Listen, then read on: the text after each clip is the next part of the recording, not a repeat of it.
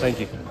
All right, we're here in the Niner locker room with Niner punter Mitch Wishnowsky. And Mitch, you've been one of the more valuable players the last couple of weeks. This week you pinned him at the 2, you pinned him at the 6, I think you pinned him at the 13. What is the key to the touch punt, to drop it inside the 20? And because these are some of the quietest, most pivotal plays in the game, really. I think it's just sort of finding that balance between, making the returner make a tough decision, maybe at the 7 or 8, and then hopefully if he leaves it, the gunners are down there to make a play, and if he catches it, you still get the ball down at around like the 7 or the 8. So I think it's just sort of finding that balance of not being too greedy, but also making the returner make a decision. Is there a technique that's different off the foot when you're dropping the ball onto your foot to punt it on a touch punt as opposed to a boomer where you're punting from your own end zone and you're trying to stick it maybe in, on the 20-yard line on the other side of the field? Yeah, you obviously have to take some off it or put more under it or different things so it doesn't go for a touchback. You also, if you're backed up, you might hit a different sort of punt, one that's more sort of about like distance or hang time rather like precision. Mm-hmm. So I guess it's just depending on where you are, you sort of try to find that stroke that sort of allows it to go, around the 8 or 9.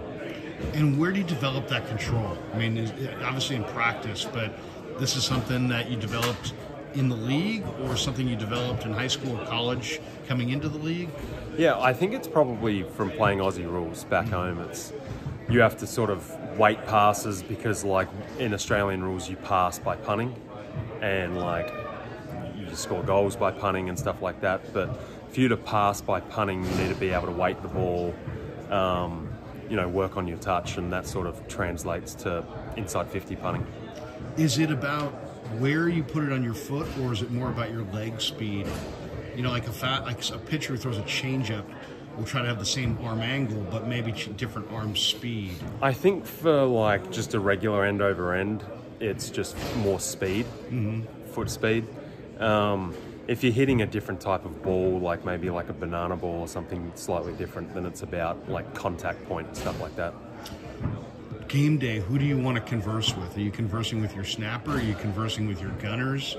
Who getting ready to punt, not necessarily when you're walking out there, but between series, who do you got to coordinate with? I try not to think too much about, throughout the whole game, like, what sort of punts I'm hitting, because every scenario is different. So I just I'll talk to like Pep and Jake and stuff hanging out on the sideline. Other than that, when it's coming up to a punt, it's like I have my own thing that I'm focusing on, and Schneids and Pep and like George and everybody has their own thing they're going through. So I sort of just focus on what I'm doing, and I'm normally 15 yards back. So like, Schneids will talk to the boys. We run out there and I'm already, back, waiting to punt sort of thing. You're talking about Schneids, you're talking about Schneider, the special teams coordinator. Yeah. What have you been able to learn from him? He's a veteran. He's considered to be one of the most respected special teams coaches in the league. What tricks of the trade, or what makes him the special coach that he is? I think specialist is it's a pretty mental position. You get maybe one play every 20 or 25 minutes. So he's a pretty laid back, relaxed guy. So in a position where it's sort of like it's a pretty like mental game, he allows us to just sort of do our own thing, which for me has sort of helped me like relax and sort of just not try to do something that I necessarily is sort of outside my game, and just allows me to play how I'm comfortable.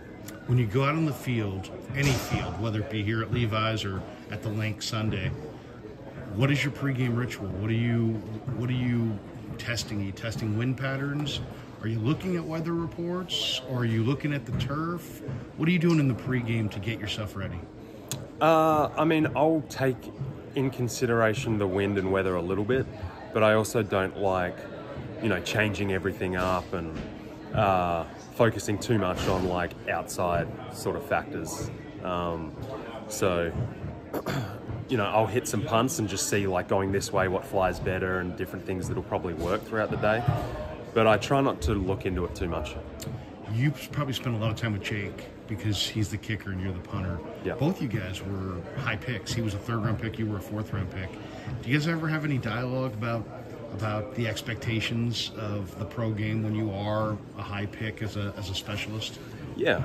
I mean, there's always going to be like outside noise when you're like a draft pick and a specialist. You're sort of expected to get out there and, perform straight away.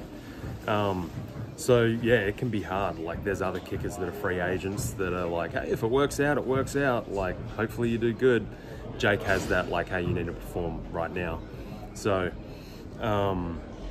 yeah, we'll just talk about, and I'm like, my advice is you don't choose where you get drafted. Like you deserve that from your college performances, and now it's just you do what sort of makes you feel comfortable. Don't worry about the outside noise. Tell us a little bit about him, because he's I've talked to him a couple times, and he just seems like a real grounded, solid personality. You've probably spent a lot of time with him. Give us some insight into Jake. He's super relaxed, soft-spoken.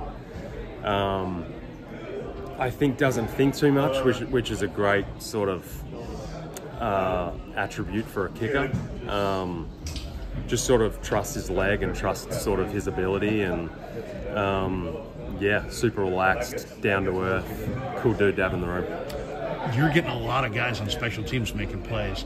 Luter made a phenomenal play running down Eskridge. Womack made a phenomenal play catching your punt, throwing it back to Ronnie Bell, I should say. This is a total team effort, and this team's invested in some special teams players.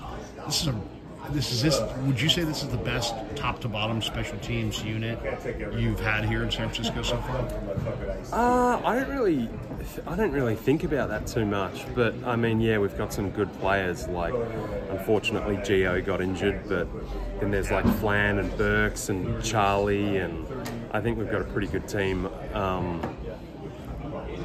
Yeah, it's hard to.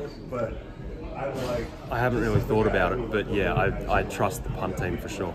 A couple last ones before we let you go. You've been on this team for a number of years.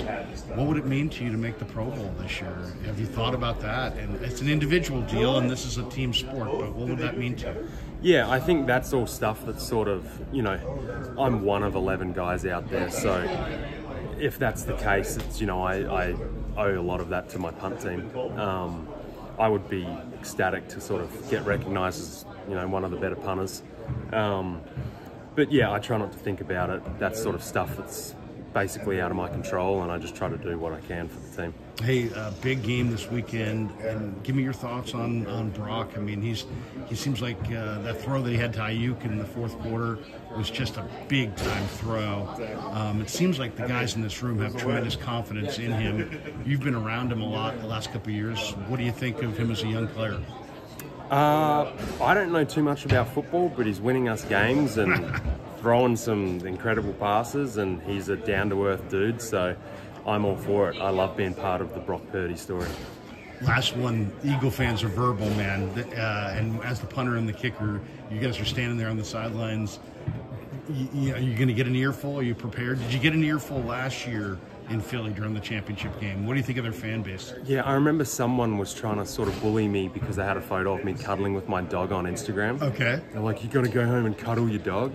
Like, yeah, you don't. Like, it's sort of funny. But I've never really had anything that's like, outrageous or anything, but it's all just banter, nothing crazy. Yeah. Hey, good luck on Sunday. Appreciate your time. Thank you.